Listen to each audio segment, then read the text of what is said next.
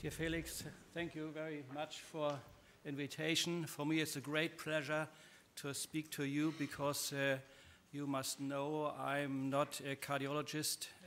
I'm a simple pediatrician, and I'm only interested in syndromes, especially in Williams-Beuren Syndrome, now for more than 25 years. And I have done no experimental work, only clinical studies. Okay. I start. Williams-Beuren Syndrome is a multi-system disorder caused by a hemizygous deletion of about 1.6 MB on chromosome 7, which contains about 26 to 28 genes.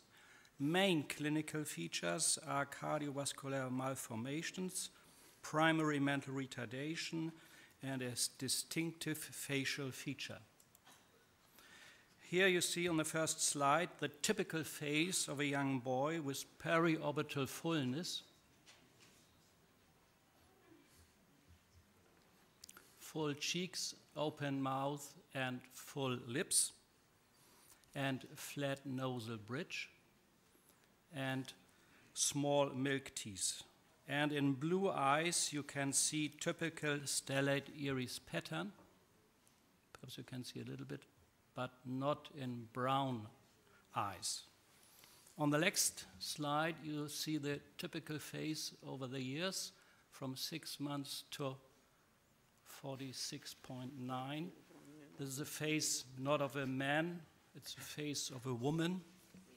She died aged 64. He had mama carcinoma in 2008. It's one of the oldest patients I know. I know one more. It's a man. He was 66 when he died. Spectrum of cardiovascular malformations. In memoriam to Professor Wessel, one slide on cardiovascular malformations in Williams-Beuren syndrome he published in 1994. It is an overview of the most important publications, as you can see on our own data, including 218 patients. Supravalvular aortic stenosis occurs in about 70%, and peripheral pulmonic stenosis in about 39%. Normally, it's together supravalvular aortic stenosis and peripheral pulmonic stenosis. Isolated peripheral pulmonic stenosis is very rare in Williams-Beuren syndrome, but as you can see, there are a lot of other malformations, aortic hypoplasia, coarctations, ASD, ventricular septal defect, not uncommon, and tetralogy of Fallot is seen 4 times, and we have seen one interrupted aortic arch. So in conclusion, there's a wide spectrum of cardiovascular malformations in Williams-Beuren syndrome. It's not the original table on the publication. We changed it because 2009 there was a publication of 150 patients, and they had nearly similar data compared to our own. I will say some sentences about milestones of development in patients with Williams-Beuren syndrome. Here you see on our own data again 218 patients, the milestones of development, and as you can see, there's a wide range of sitting well between 6 and 48 months, speaking first words, walking alone, and speaking 2-word sentences. And the mean is always behind the 90% of the Denver Developmental Scale. But as you can see, there are still some children who learn to sit, to speak, and to walk, and to speak 2 sentences at normal time. So in conclusion, you can tell your parents, your child will sit, your child will speak, and your child will walk alone. Speaking two-word sentences, there is a small question mark. I know now two patients with a very severe, what is it called, autism, and one is 9 years old.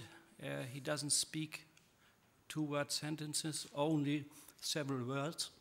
And the girl, she's aged 6 years, she only speaks several words. But normally, all speak very well. In the literature, you know the term cocktail party manner. And what that means, I can tell you anecdotally what a boy said to me after a medical visit. Please excuse, I say it first in German, original. Ich wünsche Ihnen für Ihren weiteren wissenschaftlichen Werdegang alles Gute. So simply translated, for the future, I wish you successful scientific work. I think he didn't know what he said.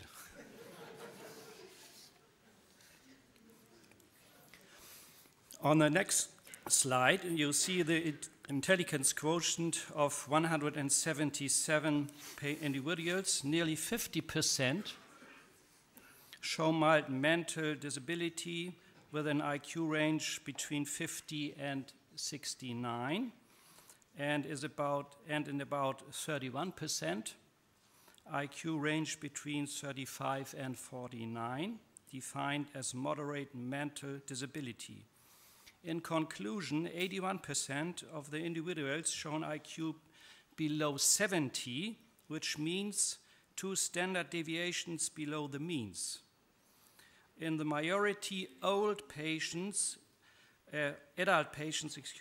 do not live and work independently.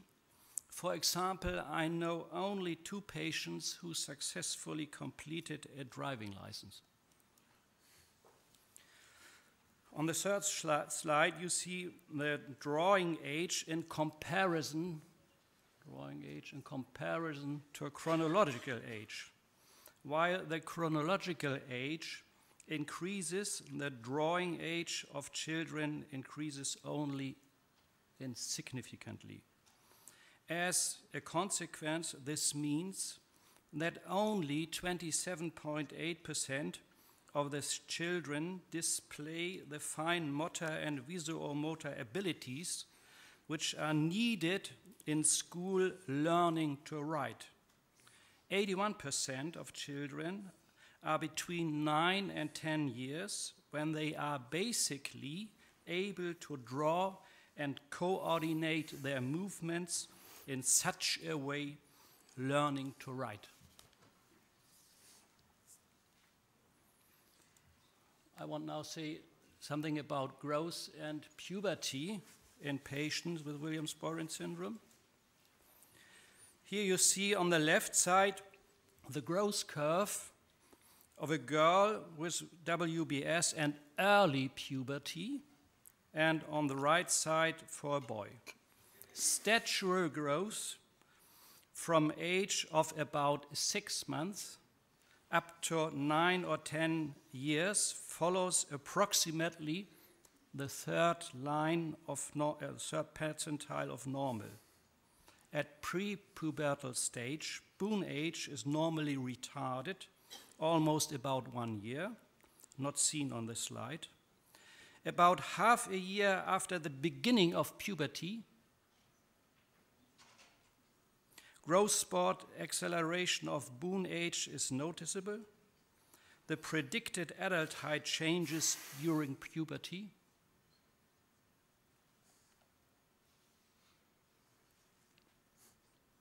In both sexes, the average menarche age in girls with early puberty is 10.4.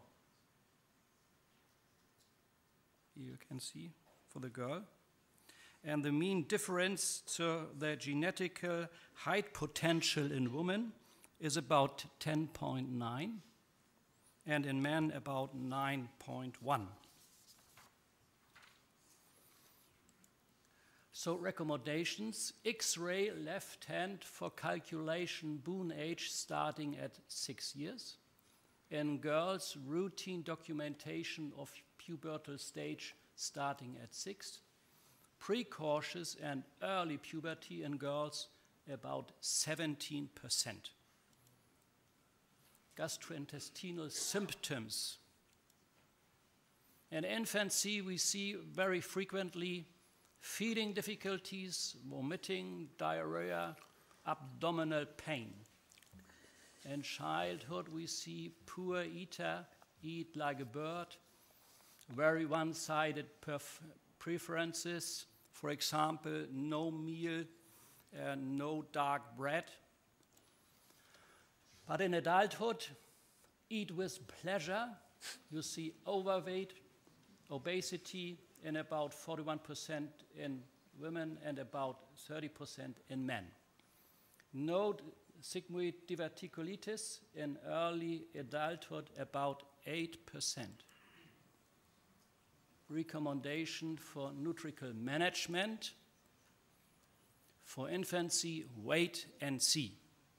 Note anemia due to iron deficiency, not uncommon. Documented hypercalcemia, you always read in the literature, in infancy, and childhood is very uncommon. The same is for nephrocalcinosis. In childhood, also wait and see. Note there is a coincidence of WBS and celiac disease, and also alterations in function and morphology of the thyroid is common.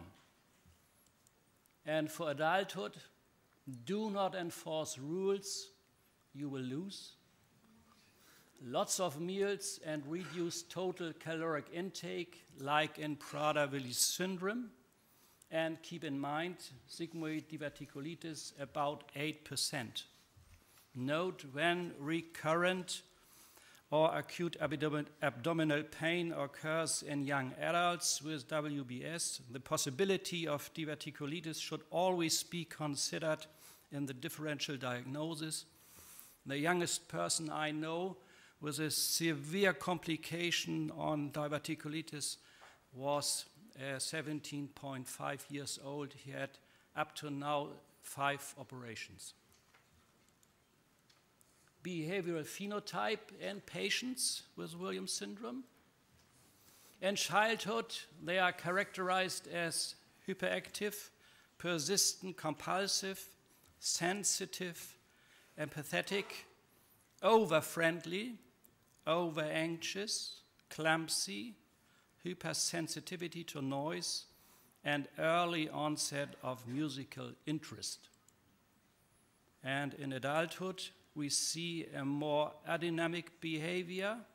They are still persistent and compulsive, still sensitive and empathetic, still over-friendly, but usually are not over-anxious, still clumsy, partial phonophobia, and still interested in music, playing an instrument, frequently drum set, and girls' keyboard.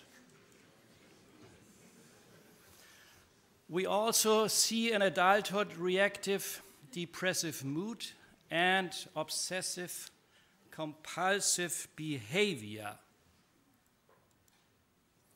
On this picture, you see a girl 18 years old with her hobby.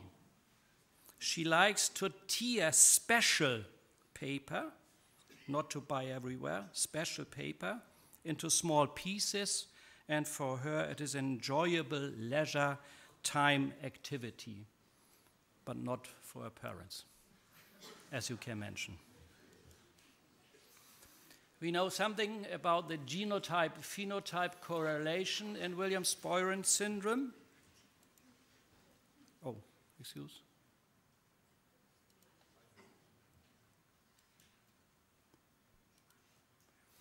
Here you see the critical region on chromosome 7. This is a long arm. As I said at the beginning, it's a deletion of about 1.6 to 1.8 MB, which contains approximately 26 to 28 genes. We know, or we think to know, that the genes for GFT and GFT2, these two ones, haploinsufficiency, are main genes responsible for the VVS neurological profile. The RFC gene is a reduced deficiency of DNA replication and may lead to growth deficiency and developmental disturbances. LIMCA1 gene, impaired visuomotorical coordination, cognition, and perhaps hearing loss. We know that hearing loss is very frequently in Williams-Beuren syndrome, about 16%. Elastin gene, you know, cardiovascular malformation and also hypertension. And the gene FKBP6 may lead perhaps to male infertility. We know on our own data, endocrinological studies, that females frequently infertile, but women with Williams-Beuren syndrome are fertile. Thank you very much for attention.